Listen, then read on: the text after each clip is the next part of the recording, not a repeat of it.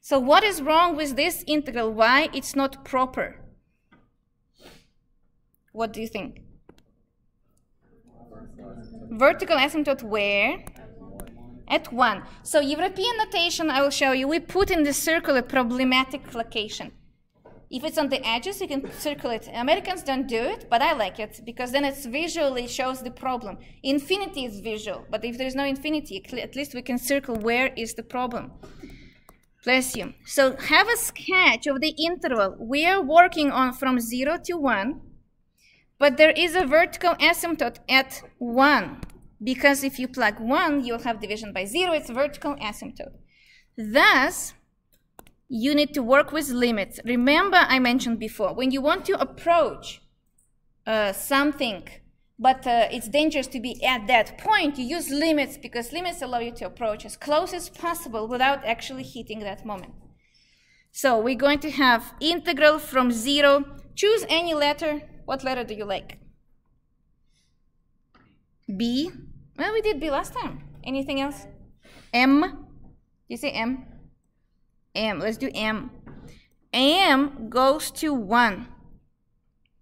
3 over square root 1 minus x squared dx. We're going to be integrating this, pretending it's definite integral and it's good. And in the end, we're going to plug, we're going to use limits.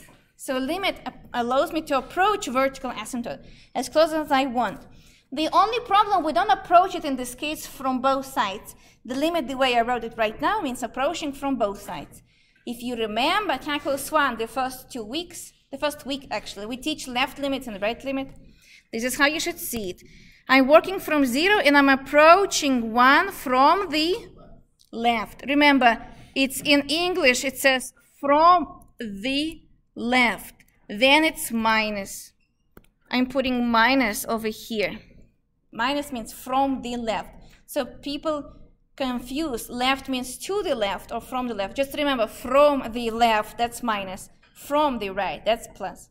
That means I'm approaching using numbers smaller than 1. I can actually write it down. 0.9, 0.9999999. And I will never reach 1. So I'll be always smaller than 1. Now, you see, we're reviewing integration for you before the first exam, which is perfect. Limit is keep waiting. M is going to 1 from the left. But what is the integral of 3 over square root 1 minus x squared? Preparation for the exam. What is that? Inverse what? Sine. Do you remember that? Remember formulas? People like no idea. Well, try to review before the test. It's 3 arc sine of x. And then there will be a bar, 0 and m. I want to skip this step, so I'm going to plug m right away. Top minus the bottom, 3 arc sine 0. What is arc sine of 0? 0. It basically asks the question, sine of what angle gives you 0? There are many of them, but on the restricted domain, it's 0. So we just end up to have limit m goes to 1 from the left, 3 arc sine m. This is a limit from the calculus 1. Not necessary, not everyone had it. And now we don't know if you remember how to work with arc sine and blah, blah, blah. But basically the question is, you can see it this way. So m is not a constant. N is a moving variable that approaches 1 from the left. You can see this question as so. Sine of what angle gives you 1, but also not equals, it's approaches. Sine of what angle approaches 1 from the left? Pi over 2.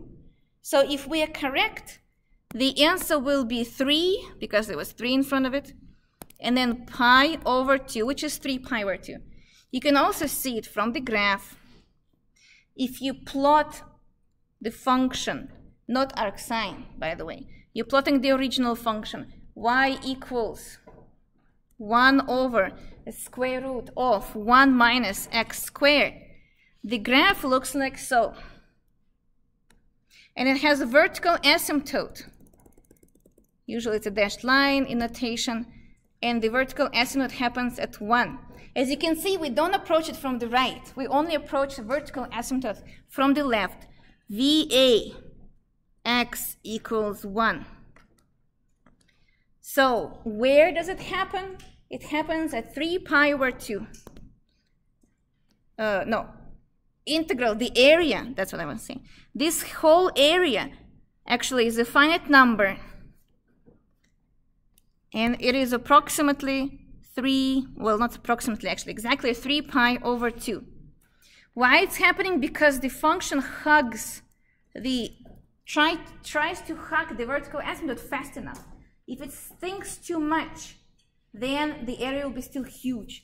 But it goes from 0 to 1. It approaches it so fast that the whole area is finite. Area is finite. So converges to 3 pi over 2. That's improper integral type 2 for you. And finally, type 3. Type 3 is also discontinuities, but it's a bit harder. What is the problem with the integral from 2 to 8? 1 over x minus 6 dx. How about that? I also have, I think, 3 videos. 1 video for each type from your homework. So I solved your homework, and each video has type 1, type 2, type 3. So what is the problem here? I don't see 0. I don't see infinity. Why it's improper? 6. 6 is a troublemaker, and we did not avoid it. So if I stop at 5, it's fine. If I start at 7 and go to 15, it's also fine. Do you see? So we actually were making those nice integrals for you for a while actually most of them are not nice. Most of them are very improper, very hard to calculate. How would you deal with this? Have a sketch of your interval from 2 to 8. What is a troublemaker? 6. So I'll put it on the list and I circle it. This is the troublemaker 6. What we're going to do, we're going to break the integral into 2 parts. One integral will approach 6 from the left, and another integral will approach 6 from the right. From the left means 5.99999, and so on. From the right means 6.00001, 6.0000001, and so on. So we're going to have 2 integrals. Integral 1 is from 2 to what? 6. 1 over x minus 6 dx, plus integral from 6 to 8, 1 over x minus 6 dx. Those are 2 improper integrals. However, they are both type 2, and I can circle 6 at the top for the first integral and at the bottom for the second. And then I'll just work it the way we learned before. Some people like to write it down like so. It's integral 1, I1, plus I2. And they solve them separately, I1 and I2. I1 will be written as limit integral from 2, let's take the first letter of my name, J. J goes to 6, 1 over x minus 6 dx. J goes to 6 from the left or from the right? See, check the graph, the sketch from the left, so minus. Solve that. What is the answer for this integral? Natural log, exactly. So it's going to be limit J goes to 6 from the left, ln, let's plug everything right away. J, and then absolute value of J minus, oh yeah, probably we should go back. So it's going to be J minus 6. Thank you. See, I'm making mistakes today on purpose to check if you're prepared for the exam. Minus ln 2 minus 6. You see, absolute value helps in this case because 2 minus 6 is negative, but absolute value will make it positive, so log exists.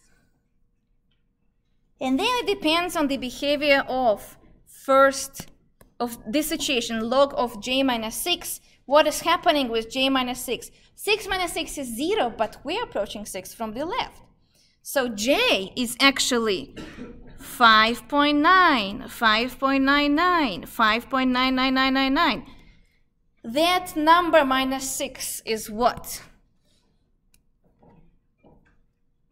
It's like a negative, tiny negative number. Tiny negative number. And then with absolute value becomes tiny positive number. So we need to know what does log do at the tiny numbers. Graph helps you with that. Graph tells you that logarithmic function looks like so. Tiny numbers are happening close to 0. What does logarithmic function does around 0? It goes to negative infinity. So f of x goes down forever to minus infinity. The smaller the number of the logarithmic function, the higher the output. And you can, negative though, it will be huge negative numbers. And you can check, plug into ln numbers like 0.00001 and see what's going to be. Is it a big number or a small number? And you'll see it's negative and it's small. It's huge and negative. So unfortunately, this guy goes to minus infinity, and even though there is another number there, logarithmic of 4, it still doesn't matter. Number is too weak to change the infinity direction. And the second one, as you can guess, will be a limit integral from, let's choose another letter, Samantha in the classroom, no? S. S goes to 6 from the right. From S to 8. 1 over x minus 6 dx. Blah, blah, blah, and we check everything. And the second integral, what do you think? The result will be still the same. It still will be ln of. Now it's going to be 6. It will be s minus 6. And still it's going to be small, tiny numbers. So it also goes to minus infinity. So answer diverges. Diverges. To be honest, if one integral blows up, all of them blow up. And you can blow up to negative infinity as well. The thing is, in order to converge both cases, or if there are 3 of them or 5 of them, all cases have to give you finite number. Because if you have explosion, and there's some part of it gives you a finite answer, it's still an explosion. So little numbers do not change the result of the explosion. What I wanted to show you was how the graph looks like. Check it out. It's actually pretty awesome. So we have x and y.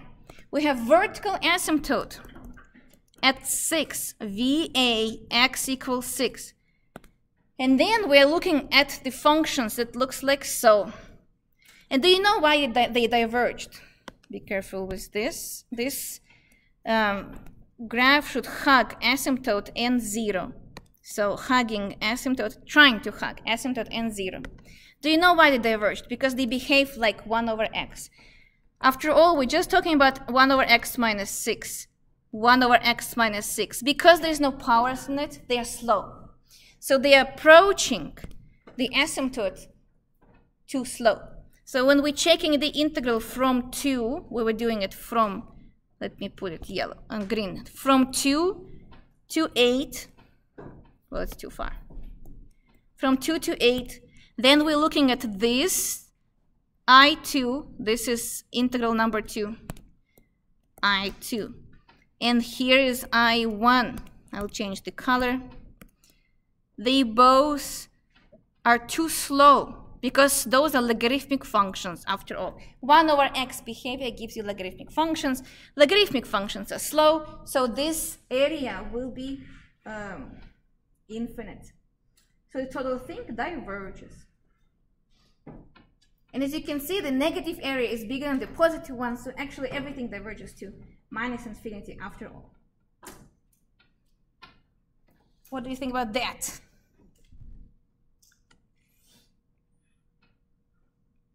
Those are the improper integrals for you.